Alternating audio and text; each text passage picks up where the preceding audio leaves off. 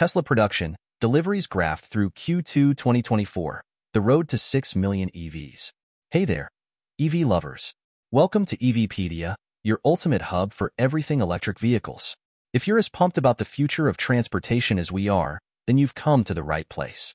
We're here to bring you the latest news, reviews, and tips on all things EV. But before we dive into the electric goodness, we need your help to keep our battery charged.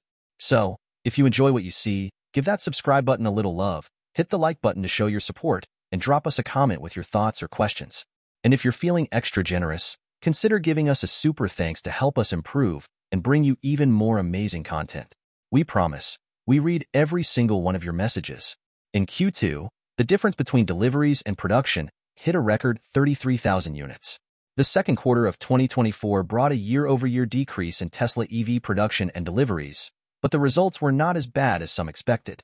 Among the findings, we can note that the company limited production to reduce the noticeable gap between production and deliveries from Q1, and just achieved the milestone of 6 million EV deliveries cumulatively. Tesla remained the world's largest EV player, successfully defending itself from BYD. In this post, we will examine the numbers and charts to visualize the progress and better understand what is happening and what to expect in the near future. $572 million loss to hacks and fraud in Q2, Immunify. Results Q2 2024. In Q2, Tesla's global electric car production amounted to 410,831, 14% less than a year ago. This is the lowest quarterly volume since Q3 2022. As usual, the lion's share of 94% fell on the Model 3/Model Y Duo at 386,576, down 16% year-over-year. Production of other models, which includes the Model S, Model X, Cybertruck, and potentially even the Semi, amounted to 24,255, up 24% year-over-year. The total global deliveries amounted to 443,956, down 5% year-over-year. In terms of the two vehicle groups, the Model 3/Model Y Duo noted 422,405 deliveries, down 5% year-over-year, while the other models noted 21,551 deliveries, up 12% year-over-year. Tesla Q2 FUT 2024 results, YoY change. Total production, 410,831, down 14%. Model 3/Y production, 386,576, down 16%. Other models production, 24,255, up 24%. Total deliveries, 443,956, down 5%. Model 3/Y deliveries, 422,405, down 5%. Other model deliveries, 21,551, up 12%. Asterisk, we are not entirely sure whether the other models category includes the Tesla Semi, whose numbers were never reported separately. While the total results are worse than a year ago, it seems that the Cybertruck ramp-up is helping to boost the other models category. However, the Model S/Model X volume is most likely declining. Results Q1, Q2 2024. Tesla Q1, Q2 FUT 2024 results, YoY change. Total production, 844,202, down 8%. Model 3/Y production, 798,952, down 9%. Other models production, 45,250, up 16%. Total deliveries, 830,766, down 7%.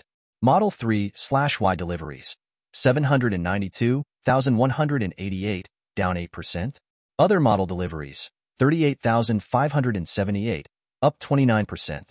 For reference, in Q1, Q4 2024, Tesla produced over 1.84 million electric vehicles globally and delivered over 1.8 million electric vehicles to customers. Charts. Total deliveries. Deliveries by model. After producing the 6 millionth electric car in March 2024, during the second quarter, Tesla crossed the level of 6 million EV deliveries. The cumulative result at the end of Q2 was nearly 6.3 million units, the highest of any manufacturer. This number includes more than 5.5 million Model 3/Model Y. Total production. Production by model. Tesla produced and delivered more than 1.75 million electric vehicles during the past 4 quarters. It's a slight decline from over 1.8 million vehicles in 2023. In the past, Tesla's long-term goal was to increase EV sales by about 50% year-over-year, but the year 2024 is much more challenging. It's not certain that the company will achieve any growth this year. One of the most interesting things is that in Q2, Tesla delivered much more cars than it produced. The difference amounted to 33,125 units, a record high. The previous high was 8,619 in Q2 2020.